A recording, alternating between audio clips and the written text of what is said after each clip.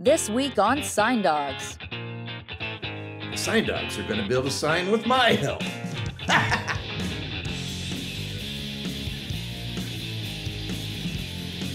This space is too small.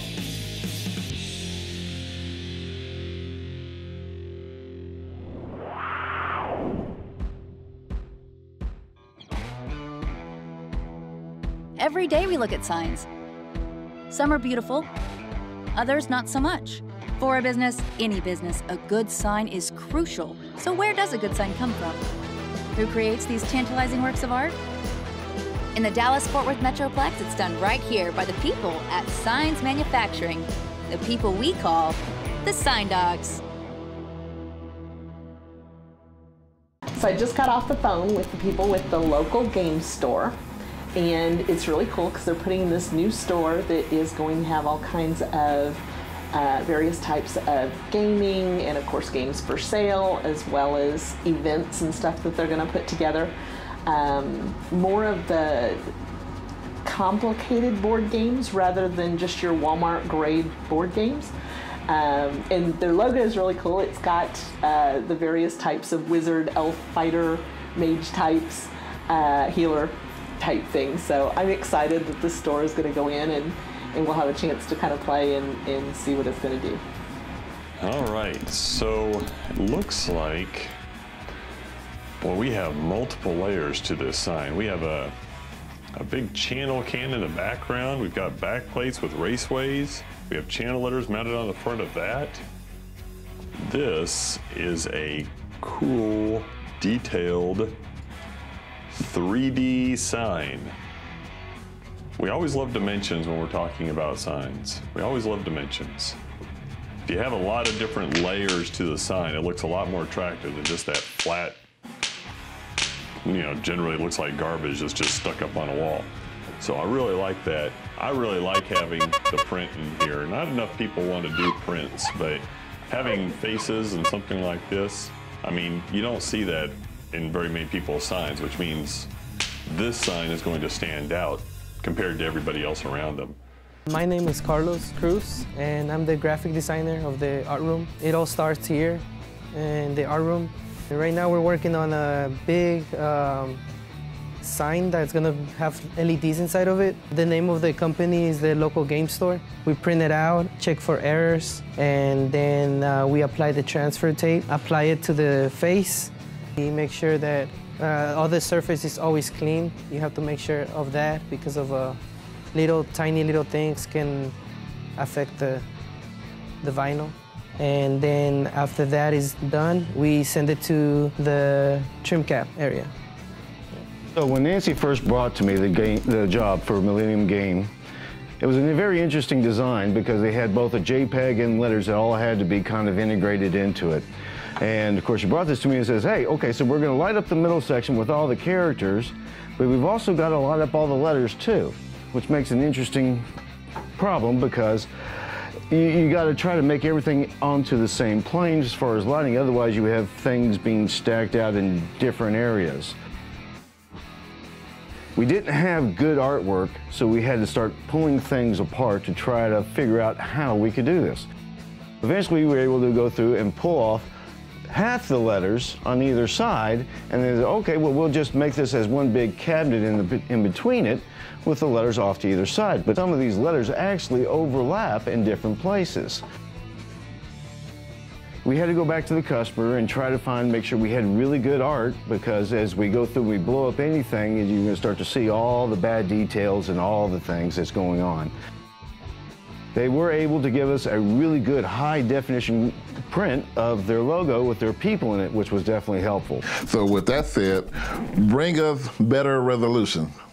That actually allowed us to be able to go in and chomp out the other portions, including in and around the letters, so that we could make that as part of the big logo in the middle, and then separate the letters off to either side. It was really neat just because of the fact that it presented a challenge. They wanted to have the letters light up, and then they wanted the background to light up behind it. And if you think about it, if you have the background lights up and you've got the letters lighting up in front of it, you can't do that with metal, because metal just doesn't pass light. we had to figure out a way to mount the letters on the front of that. So what we ended up doing is we took Lexan material. By using that, we could get light to pass through it, and we could still actually pop rivet the letters to the front of it. And so that worked pretty well. But then on the sides, we had these wings that spread out to both sides that don't light up. So that's all metal. We had to actually use the CNC router machine that we got from Multicam. Thank you guys. I love that machine. We had to use that to precisely cut all the contours so that we could fit the sign together like a puzzle. All right, this is a Gitterfoot side. A nice color. We match the right color. There's nothing wrong, but it's so shiny. You see what we're talking about? Is the reflected, because this place is so shiny, and we see the light reflecting, and this is the way they look like. And a lot of times we like to do these custom jobs where they're really unique. They're not like anything else we've ever done before. And Nancy, of course, is awesome about going through and thinking about those different perspectives, different layers of lighting, and putting that forth in her proposals and then come to us. It makes it a challenge for us to figure out how to do what she's wanting to do, but it usually ends up as just an awesome sign. And this one, it was no different. After working out all the details and then cutting out all the parts and trying to work through everything, when the time that thing got done, man, it is stunning. It is a beautiful looking sign. It's just something that Nancy's really good about, and she's able to take these pieces and understand it in her mind that, okay, these letters are gonna light out the front, they'll light out the sides, and they're gonna light out behind everything. And knowing that she wants everything to be seen. When we finally got this through and got it up, it's one of those things that makes you feel proud to be a part of this, and for all the jobs that we do, these are the ones that make it worthwhile. You got people that think they get it done, and you got people that do get it done. This guy's the one that gets it done right here. So yeah, they were getting ready to go put this sign up, and noticed that the letter T was crooked. And you know, as long as everybody stands like this, it would have been fine. So just before they go, we wanted to get it all straightened up and looking right. You know, these people have paid a lot of money for it. It's really neat.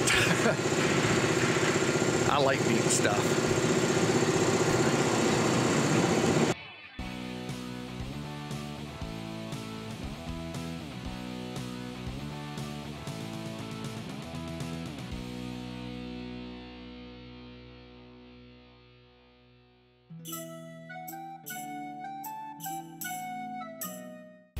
I'm Andrew Lucio, the local game store. What we do here is we do board games, we do role-playing games, we do card games.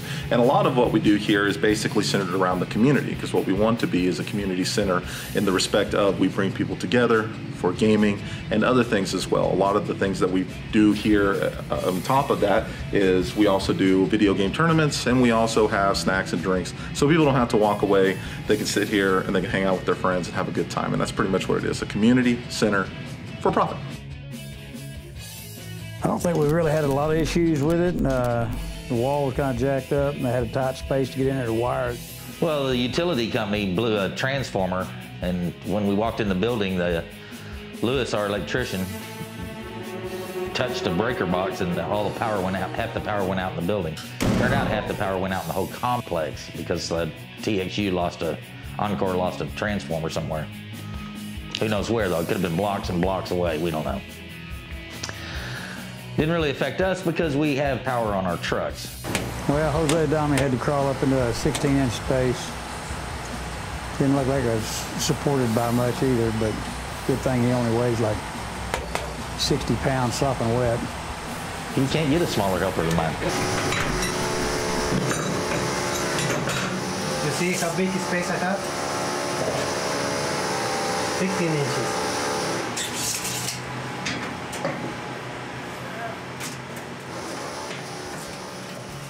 Anytime you have to drill through a thick concrete wall, you run into problems. Standard is maybe up to 6 to 8 inches, but sometimes you get thicker than that. I've actually drilled a 3-foot wall before, and that was no fun. How feel with that, Jose? You tell me. Now that we're having our sign installed, there was an electricity issue. Apparently 3 transformers went out, and not the Autobots types transformers, the actual like electrical equipment transformers. So we only have very partial power, a little bit of lights, the AC's out. Our sign is amazing. We get a lot of compliments on it whenever people come in, especially when it's lit up at night. Want a sign? That's easy. It looks awesome. The characters, the background, the different lighting, the color contrast between the black borders and the yellow it just pops out. It looks amazing, and we're really enjoying our sign. We have so many customers come in and tell us about driving by, seeing the sign, wanting to know about the place. All the places I've ever worked, I've never had so many people come in just on foot traffic alone, just from that sign pulling them off the street. It's amazing. We have really enjoyed the outcome of the sign. It's very crisp, clean. There's such great depth on the lettering, and it's a really fantastic sign. We could have gone with a lot of cheaper options, but at the end of the day, your sign speaks to a much wider audience that you don't get to have any personal time with, and investing in that is going to be the best thing that you can do. So we wanted to go big or go home, and we went really, really big.